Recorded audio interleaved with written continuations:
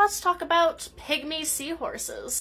This is the pygmy seahorse. Now, there's actually multiple species of these, and all of them are, who would have thought, incredibly small. The largest range at just around 2 centimeters long total, and the smallest ones can get so small that you can barely see them. They're found in the Indo-West Pacific Ocean around coral reefs and coastal areas, and can be found on the coasts of places like New Caledonia, Australia, the Philippines, and Indonesia. They're most abundant in an area called the Coral Triangle, which has a lot of the coral and other stuff that these guys like to live on. Pygmy seahorses tend to only be found on one specific type of coral depending on their species, usually a soft coral or a fan coral, or in some cases seagrasses. They have quite good camouflage, as you can see in this one. This guy does look a lot like this coral. Now, pygmy seahorses are a relatively newly discovered species, and were pretty much discovered entirely on accident when a sea fan, a type of coral, was being studied,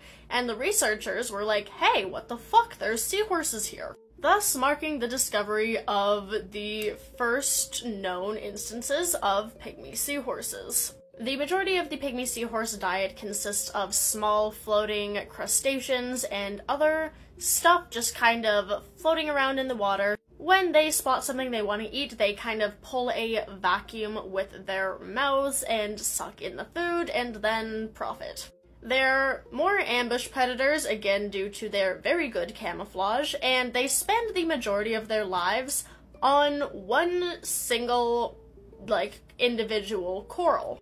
They do kind of move around on that coral, but there are some species of pygmy seahorses that spend their entire lives in an area about the size of a mid-sized dinner plate. Because they're so ridiculously small, pygmy seahorses tend to have some adaptations that regular seahorses don't have, such as having only one gill opening instead of 2, and when the seahorses give birth, out of the males, like all seahorse species, females don't give birth, instead the females impregnate the males. The males store the unborn seahorses in their abdomen instead of in the tail pouch like in other seahorse species. All around, these guys are very cute and very weird and very rare and hard to see.